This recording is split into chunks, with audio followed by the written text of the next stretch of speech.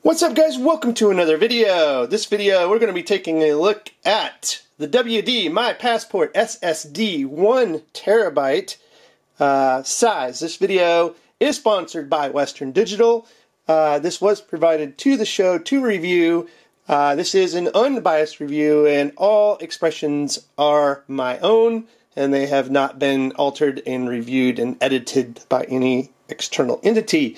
So let's go ahead and take a look at the Western Digital and the WD My Passport SSD.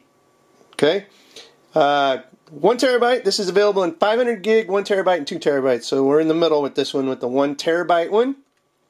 A little bit on the box here. Shock resistant. It's drop rated up to 6.5 feet. No moving parts. Makes this a solid state drive, thus the SSD.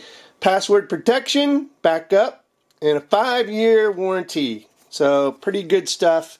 Transfer speeds up to 1050 megabytes per second with the reads, and I believe it's boasting about 10 or 1000 megabytes per second writes. So definitely blistering speeds. This has got NVMe technology, which does allow you to have those blazing speeds, right? It does come with the actual drive itself. This is the gray, almost looks silver, but it is the gray model. Super thin, super lightweight, very, very nice design. Gotta say, I like the looks of it. Also available in gold. So if you're like that, rocking that gold color, you got it, and red and blue. So you've got some color options. Again, this is the gray. What else comes in the box? You get the C2C cable and an adapter. This is obviously for the legacy ones, your 3.1s and 3.0 Type A USB. So this has the little port right here of USB-C. So let's go ahead. We're going to use the included cable. We're going to plug it in.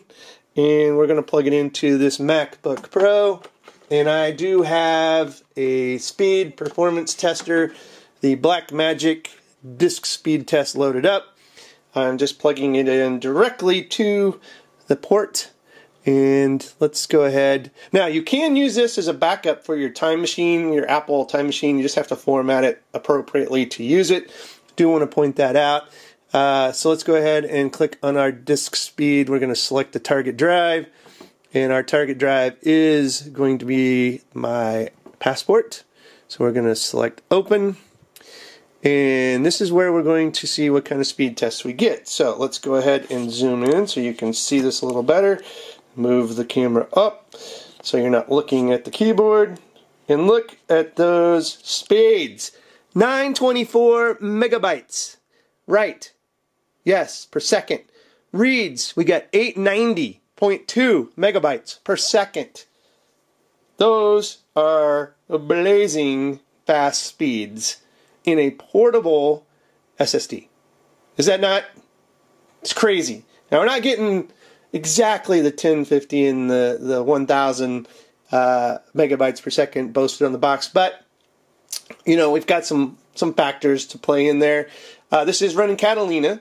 I did not upgrade to Big Sur. They do not list that they support Big Sur. So that's just a disclaimer. If you've upgraded to Big Sur, I don't think you're going to have any problems, but it's not on their list of supported OSs at the current time. So, also, did want to mention security. This guy has the AES 256-bit encryption. So your data, obviously, is going to be secure. And that's a big thing. Keep your data secure.